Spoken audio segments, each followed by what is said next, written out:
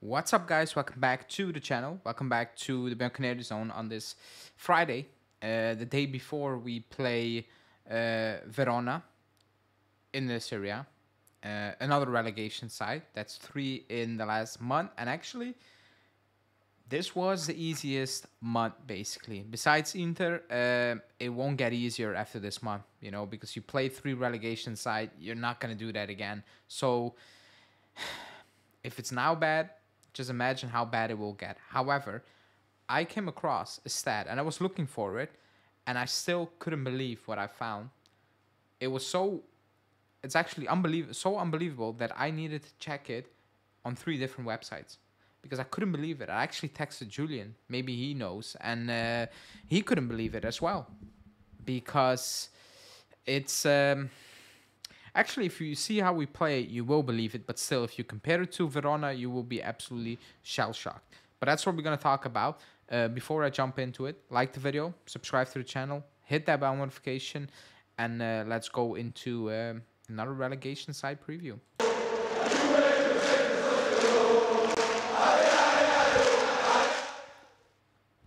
Okay, so we play Verona. We play Verona tomorrow, 6 o'clock. Like I said, another relegation side. They are sitting 18. So they're going down as of now as we speak. Also, they have a game more. Like, they played a game more than Sassuolo, who are just 1 point above them as well. That's the reality. They are a very, very poor side, Verona. And I said that about Udinese.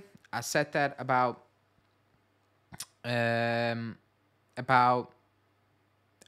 Empoli, and I mean it.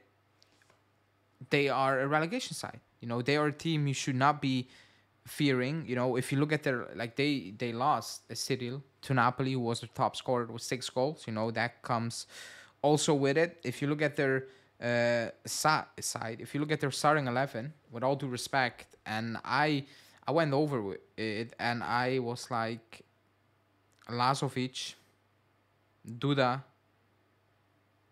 Cabal, and I'm not sure what the other guys are.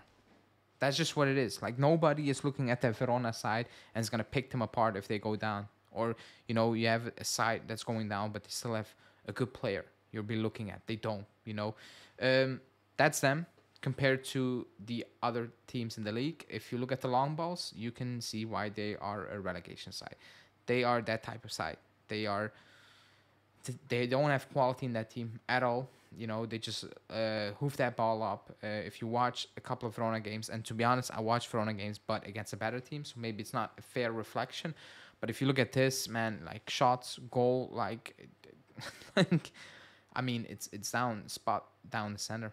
It's down the middle. Like it couldn't be any worse basically than this. And actually, let me check because I wrote it down. They scored. Oop, no, that's not right. They scored 21 goals. Yeah, man. I don't even know how to put that in words. How bad they are. And if you compare it to Juve, here we go. It's like the difference is clear, and this is one of the toughest previews I need to do because I'm not sure how to go about it. Because I had the same thing about Udinese, I had the same thing about Empoli, and we dropped points and we lost.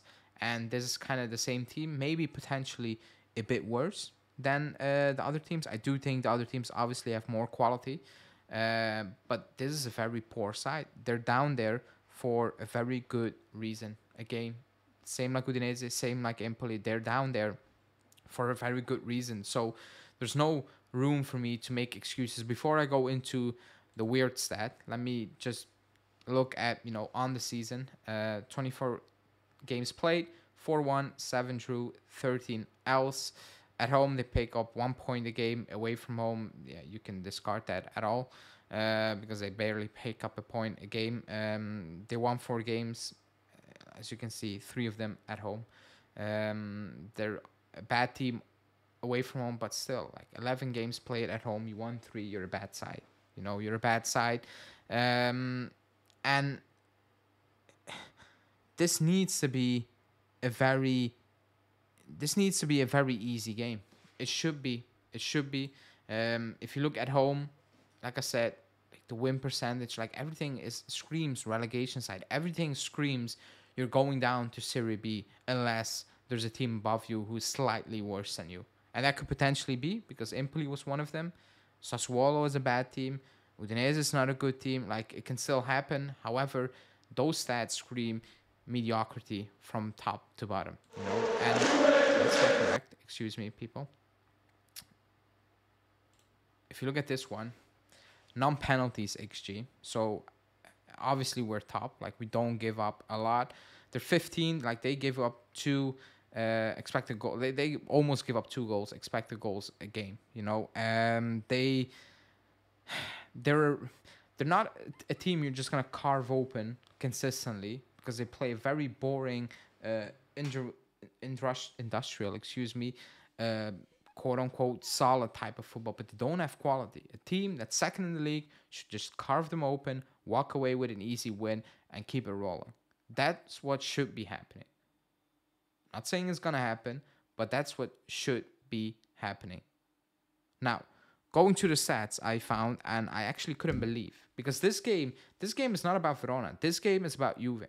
This game is about, are you gonna show some backbone and are you gonna do what you're supposed to do and just go into Verona and make it look very easy from kickoff to minute 90. Total domination. That's what you expect to do. That's what I expect from Allegri. That's what I expect from the team to do against a relegation side. Home or away, that's what I'm expecting. You can have off days. Fine, I get that. But we have had too many of them all season long, all 3 years long against these type of teams where we come out of those games and we're like, not sure how we won that game, but we keep it moving. And that's not okay. That's not fine. That's not going to get us anywhere down the line.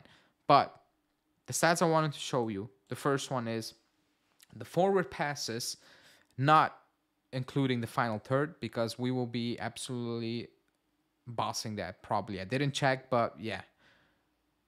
15 in the league, man. The crazy part is Verona. Obviously, they're third in the league. But we're 15th in the league. And you can say our midfield is poor. They don't have enough quality to play certain passes and what. Look up Verona's midfield. Come back to me if you rate any of those midfielders or if you ever heard of any of those midfielders. I cannot pronounce the Verona midfielders' names. I'm not going to lie. But we're 15. And when I look at our lineup, I'm like, it kind of makes sense, Rabiot, McKennie, they are technically, like passing-wise, the most boring players you will come across.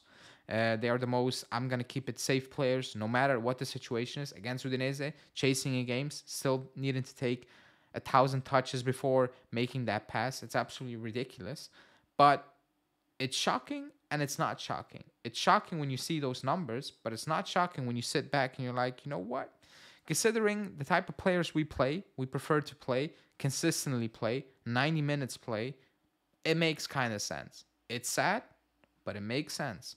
But it doesn't top the next stat, because the next stat I brought up a couple of weeks ago and somebody in the comments said, I don't get it. So I will read, maybe I explained it a bit poorly, because it made sense for me and I didn't address it properly. So I'm going to read out what it exactly means and maybe everybody will be like, okay, now I do get it. So passes per defensive action, because I was looking at how good do we actually press? Like, are we a good pressing team? Are we a team that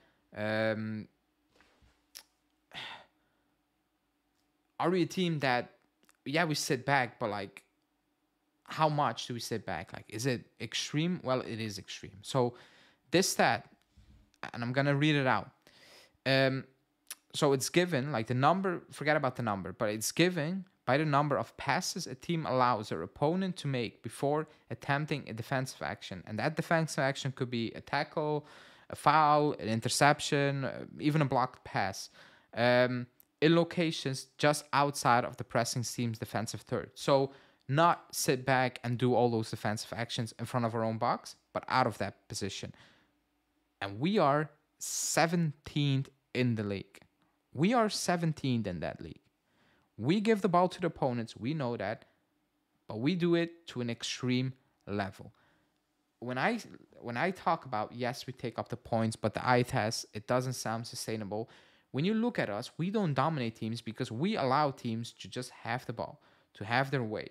A lot of the times, too many times, against very poor sides. And it's come back to bite us.